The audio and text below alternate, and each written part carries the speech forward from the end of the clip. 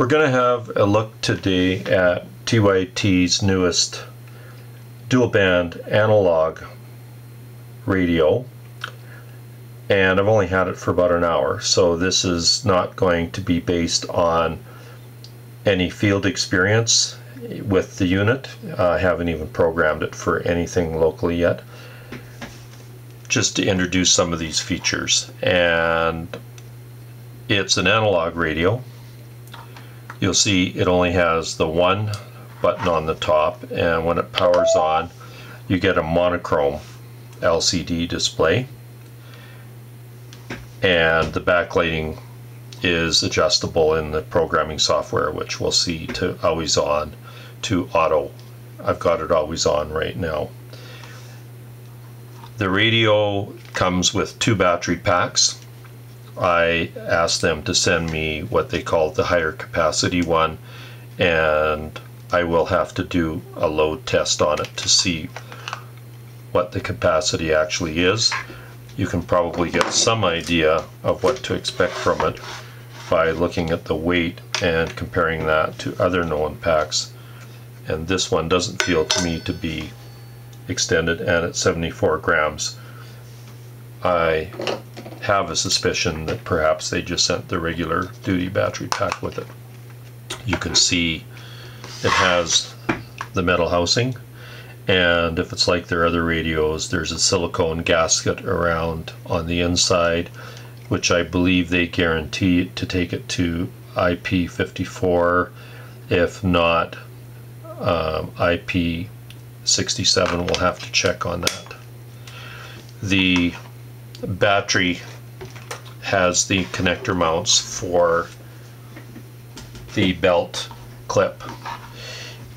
It is programmed with the standard Kenwood pin style 2-pin programming cable that uses the same chipset, the prolific style chipset that you use to program all the other Chinese radios such as Baofeng and Wushan and the other TYT analog radios. Again, this is an analog radio.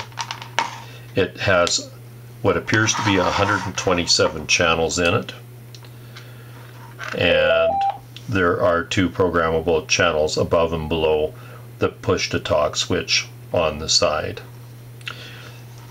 It has the antenna connector, which then uses an SMA male antenna, as you can see there. I do see it appears to have the flashlight, which I haven't seen on the other TYT radios. I assume they've put on there to compete with what in the past Baofeng and Anytone were doing with some of their radios. The keypad, very similar to the other TYTs, and the A-B switch moves you between the 2 zones, so you've got A and B zones on the top. Standard icons on the top giving you a very inefficient looking battery capacity icon, and that's about it. We'll just run through what the programming software interface looks like quickly. It's typical of your offshore software in that under the file menu you don't have an option to print or to import a CSV file or export, kind of what you have come to expect from this offshore software. In other words, your expectations will not be exceeded. So the first thing to do with all new radios is you go and read from the radio, and you don't even get a confirmation window. It just goes ahead and does the read. Now you're ready to program it, and right here I'm in the channel window or the frequency list, and it takes you to 127, which I assume is the total number of channels. It also appears that you just enter either your UHF or your VHF frequency accordingly, and you have frequency stepping available as low as 2.5K, again, which we've come to expect. It'd be really nice to find a radio with 1K in order to do telemetry for collared animals, but this is not unusual. You have wide or narrow band or mid, and here's where you're going to put your channel name, which we will put here for now as testing, and we'll call that UHF. And then down here we will go testing VHF, and let's put in a different frequency.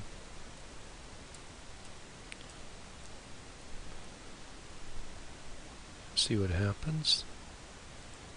I see if you want a simplex frequency, it doesn't automatically propagate over to the TX, so you'd have to send that in yourself. You can encode your CTCSS. I see it looks like it's got a built-in scrambler. Pick your power level, mid, low, or high.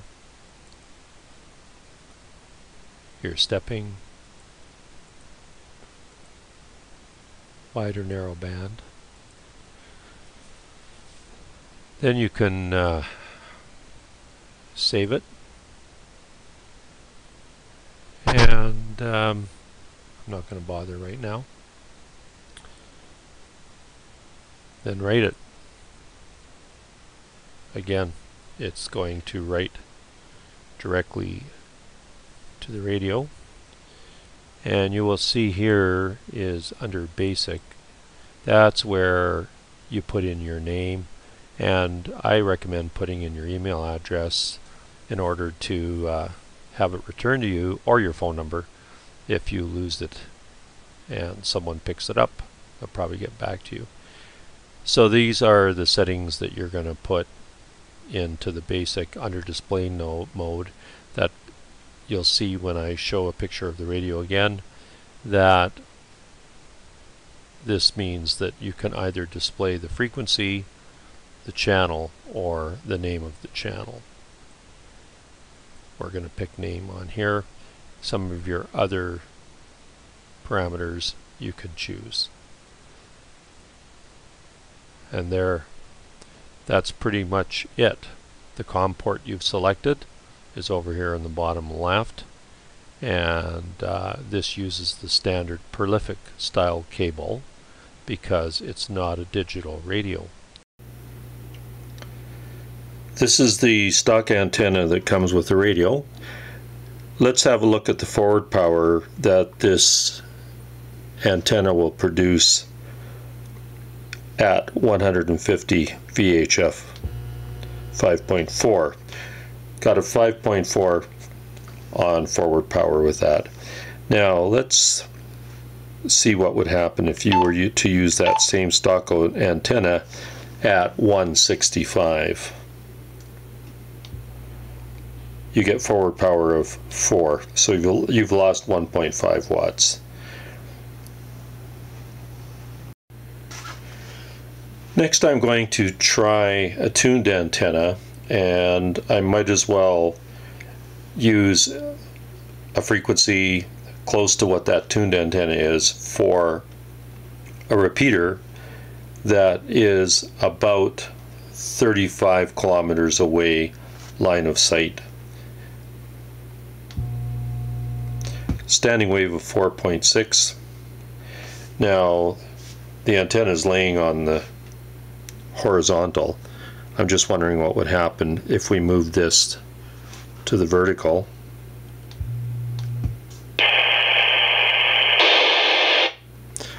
and as you can hear, the repeater got tripped. And in conclusion, here's a look at some of the other radios that you might be familiar with, just to have an idea of how their form factor and size compares to one another. Here's the TYT UHF TC568. We call it the tail gunner radio because it's often used by guides who give it to their tail gunners when they're running a ski delineation area down the hill. And of course that's the smallest of the TYTs. Then here is the UV88, an MD390. The reflector tape is on there because these radios are ones that I use and in the field, and so this is for delineating. This is the radio that She Who Must Be Obeyed carries because it's digital. It has the plug that's required for her should I need to try and query it if she goes into a tree well. And this is the HYT, which I'm currently using in my day job. And last, this is the charger that the UV88 uses. So in conclusion, I think this is going to be a popular model for TYT because the price point, I assume it's going to be around the $50 mark or less. The case seems to be very rugged and the features are all in there that most people are going to want. So if there's anything I can add to this in terms of more comprehensive field testing, you can expect to see a further review on this down the road, especially if there are more questions and more people are interested in it. So drop me a line down below if you are.